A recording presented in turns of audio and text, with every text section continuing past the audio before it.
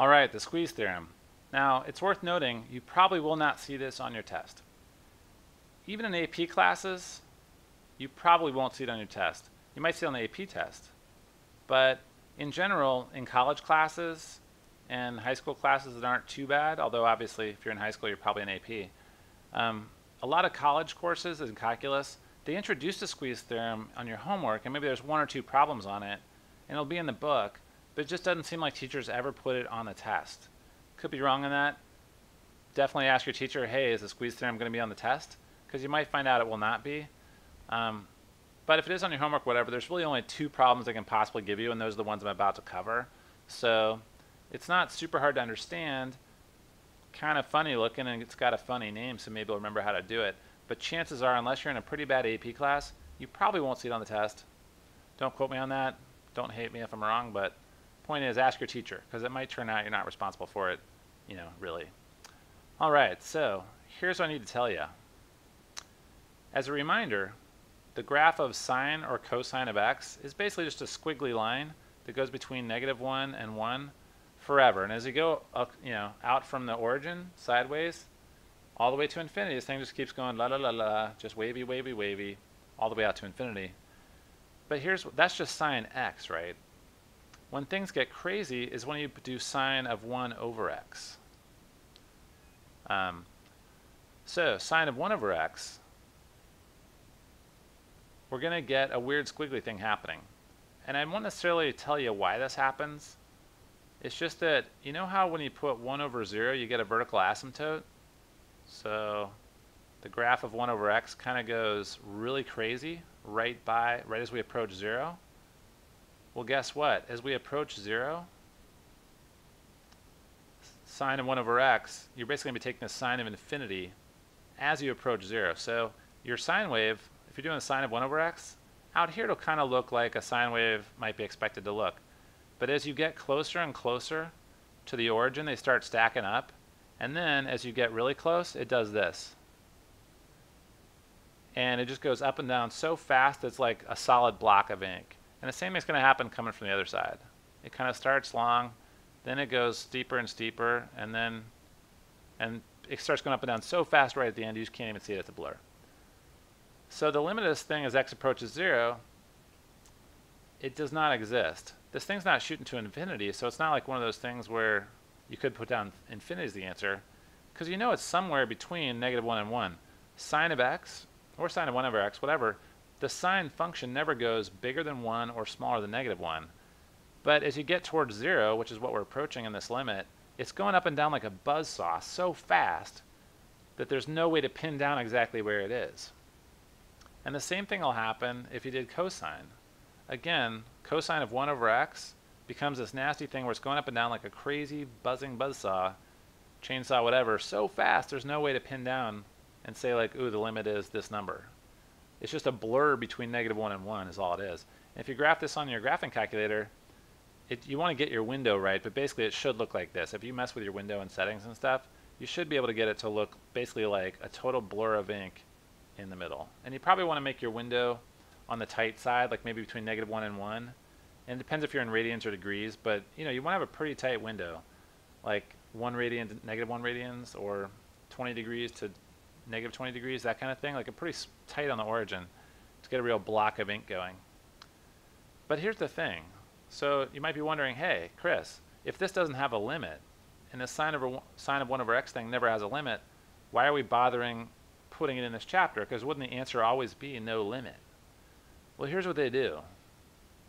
Instead of just asking you to find the limit of sine of 1 over x, they ask you to find the limit of x times sine of 1 over x.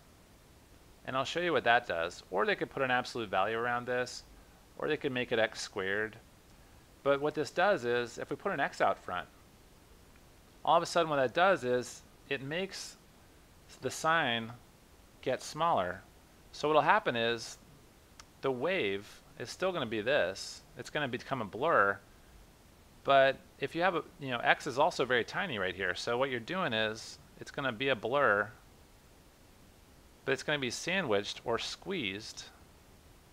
So it's going to come in like this and have a, it's going to get tighter and tighter, and it's going to start buzzsawing eventually, but it's going to buzzsaw back and forth between these lines that are tapering toward each other.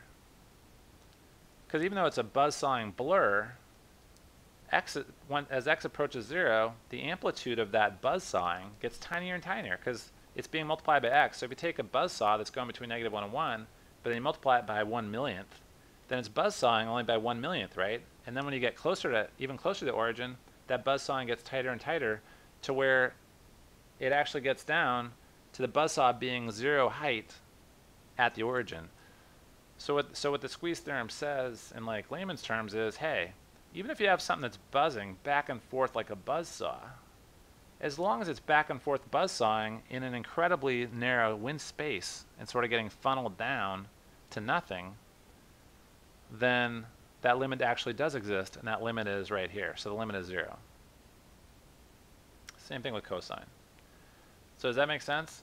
We have a crazy buzzsaw, but because it's getting squeezed down into nothing, the limit still exists. And the technical definition of the squeeze theorem is something like, if the function is has an upper bound that's never breached and a lower bound that's never breached, that'd be this line y equals x and y equals -x, and this thing's buzzsawing back and forth between them, if these two things approach the same limit at x equals 0, therefore the thing that's buzzsawing back and forth between them has to also get pinched down to 0. Now as I'm listening to myself say all this, I realize how confusing it must be, and yet this is the best I've figured out how to explain this over years of tutoring this stuff. So believe me, if this is not on your test, don't bother. Now we'll see how it works. So basically you can see that what happened was, if you put an x out front, it gets buzzsawed down between the lines y equals x and y equals -x. But let's say we want to squeeze it down into a different shape. So instead of putting x out front, we just put x squared out front. Well now, instead of being buzzsawed down between these two sort of angled lines, x squared is a parabola that kind of looks like this, right? And if you add the negative of that, it turns out you need to also draw its symmetrical version, its reflected version down here. So what this graph is going to look like is, once again, we have the crazy buzzsaw, but it's going to get squoze down between these two matching parabolas. But once again, because these matching parabolas sort of squish together, they come from the side and they squish down like that and meet at a point. If these two parabolas are squishing to where they actually touch, that little buzzsaw is squeezed between them. It must not be moving anymore. So its limit is the same as whatever the intersection is of these two parabolas. And if you know your parabolas, you know that x squared just goes to the origin. So once again, the limit of this thing is 0. Well, what about this one? Now I tried to gussy this one up and make it a little bit more confusing. Instead of putting a 1 in the numerator, I put a pi upstairs. Instead of putting just an x out front, I put a 3. But all that does is change the equation of the line it's squishing between. The pi didn't do anything. This thing is still a raging buzzsaw as we approach the origin. But the 3 out front makes the line steeper. So instead of the line being like at a 45-degree angle with slope 1, instead it's going to be a steep line, like a wide funnel. And the equations of these lines are going to be y equals 3x and y equals -3x. So that's one question I guess I could ask you is, hey, what's the equation of the lines that this thing is squeezing between? You just take this and you do plus or minus. So it's going to be plus or minus 3x will be the two lines that it's squeezing between. But once you've drawn your steep lines, still the exact same situation we had before, raging buzzsaw, meet funnel. It's just got to squish down in between there. So it's still going to get squished down. Even though those two lines are steeper, they still meet at the origin, and therefore anything that's buzzing back and forth between these two has to also get squished down to the origin, and therefore its limit is 0 when it gets there. Alright, so these are as bad as you get. The thing you really want to keep your eye out for is if you have a cosine of something and x is downstairs. That's the kicker. That's what tells you for sure you're dealing with a squeeze theorem. That x downstairs is what made this thing go back and forth like a buzzsaw. Cosine x, just a gentle wave going on forever. Cosine of 5x, cosine of x squared. Actually, that does something slightly different.